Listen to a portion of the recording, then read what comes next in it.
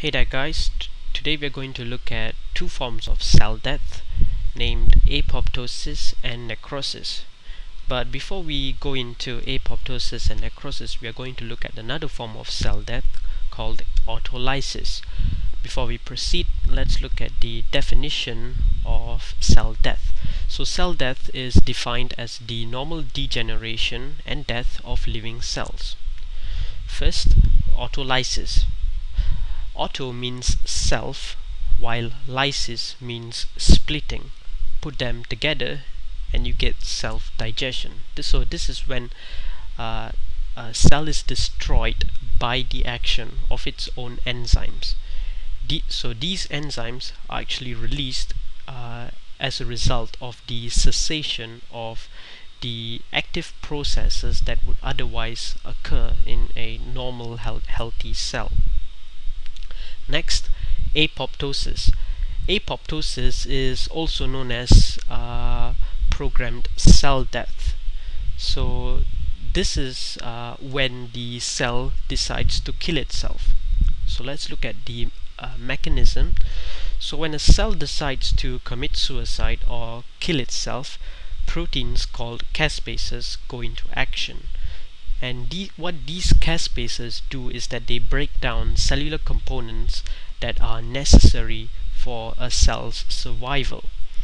These proteins also then stimulate the production of DNases that would destroy the DNA that resides in the nucleus of a cell. So the cell starts shrinking and they send out distress signals that are answered by macrophages, which are actually the vacuum cleaners or sweepers that reside in the body. So what these macrophages do is that they clean away the shrunken cells without leaving a trace. So these cells have no chance to cause any kind of damage as necrotic cells do.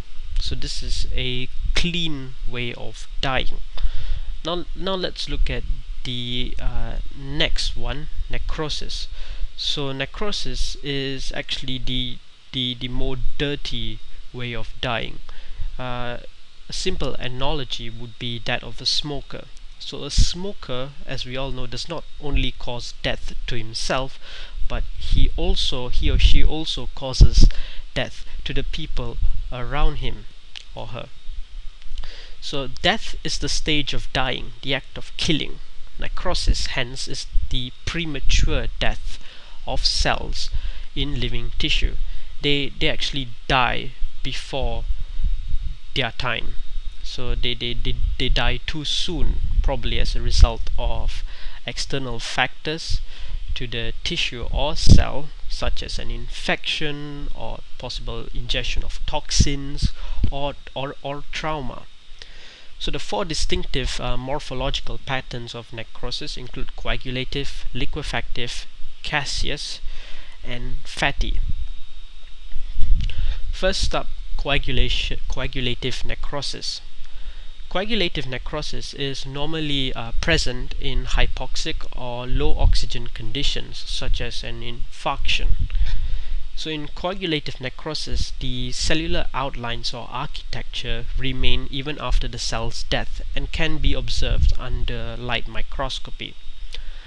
Hypoxic infarcts in the brain can also result in liquefactive necrosis. Next, liquefactive necrosis. Liquefactive necrosis is associated with cellular destruction and pus formation.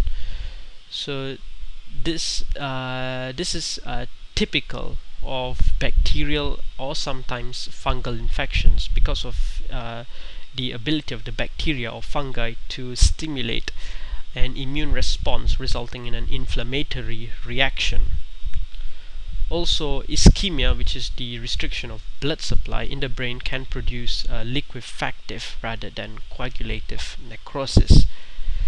Liquefactive necrosis, why is it liquid, is because the cells here are actually completely digested by the hydrolytic enzymes, resulting in a mixture of pus and the fluid remains of the necrotic tissue. Whereas in coagulative necrosis, why is it coagulative, is because the architecture here of the dead tissue is preserved for a few days. So because the injury here denatures structural proteins as well as lysosomal enzymes, so this blocks the proteolysis of the damaged cell. So the lack of lysosomal enzymes allows it to maintain this coagulated morphology for at least a couple of days. Next up, caseous necrosis. So caseous necrosis is a specific form of coagulation necrosis that are caused by mycobacteria, fungi, and some foreign substances. A particular type of infection that this is usually associated with is tuberculosis, because in caseous necrosis you can find granulomas.